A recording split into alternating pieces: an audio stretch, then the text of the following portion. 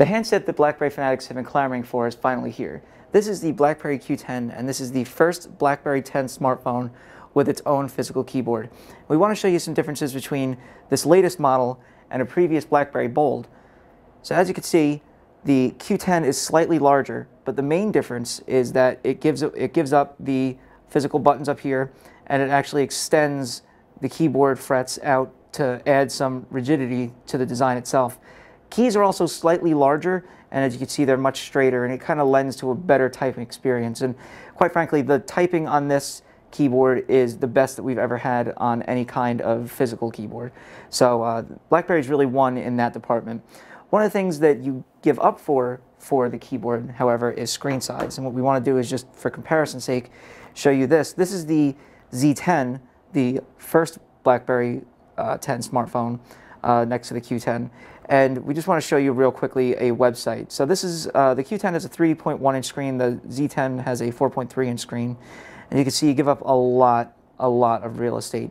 And it's not just to the fact that you have the physical keyboard down there, but you also have the menu down here, so you have to type in web addresses and things of that nature. You're giving up quite a lot of screen space. And then even when you zoom in, see, we'll just tap in, it's kind of difficult to read, whereas this, on the Z10, it'll make it much easier to read. It'll kind of correctly scale the screen for you. You can zoom in and read like that. You can do the same on here, but it's just not as intuitive. Gaming obviously is going to be a lot more difficult, but chances are Q10 users aren't going to be spending a lot of their time playing games. It still has the same BlackBerry 10 interface, you know, great multitasking features. We have the BlackBerry Hub over here. You have obviously the active frames. When you open an app, you can just scroll up and there it is. You can get up to 8 there. With the Q10, they did away with the actual search button here. What you can do instead is you can just start typing on the keyboard and I'll search. So for instance, if you want to search for, let's say, Facebook, you can just start typing FACE, and you can get the Facebook app, and anyone that may have a name similar to Face will come up. You can also type directly to Facebook by just typing FB and then space, and then you can just write an update and it'll be able to post directly there.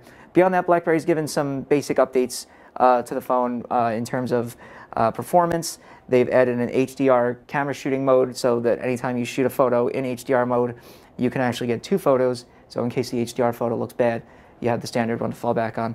In general, we are cautious of the Q10. The display is, again, very small, so that's going to put off a lot of users. The battery life that we got on the Peacekeeper battery test was pretty poor, around 4 hours, 56 minutes.